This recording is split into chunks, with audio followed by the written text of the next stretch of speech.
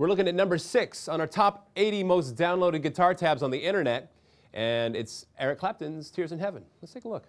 Now, we're only going to talk about the first 2 bars of the song in this segment. Then we're going to discuss the other 2 bars in the next segment. But to start the song off, it's a great finger-picking exercise. We hit the low E string with our thumb, hammer on to the 2nd fret of the low E string, then hit the A string, open. Okay?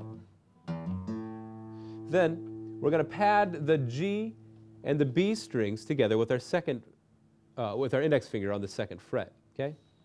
And then we're going to do a hammer on the B string to the 3rd fret and then release it. Okay? So it sounds like this. Try that again.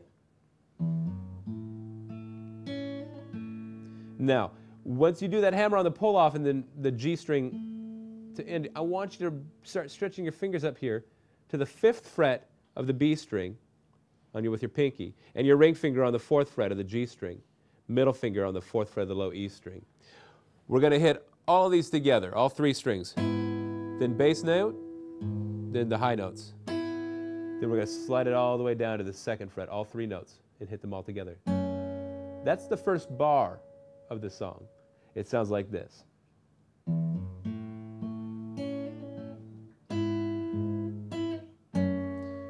The 2nd bar, we'll start with the same chord position. We're going to hit the low string, high, and then low again. Then we're going to release our middle finger to the open E. We're going to hit all 3 notes together again. Hit the low E, high, low. So the 2nd bar of the song sounds like this.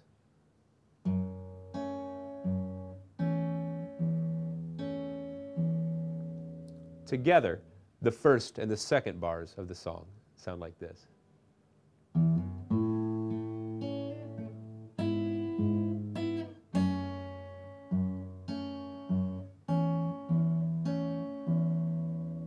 Again, it sounds like this.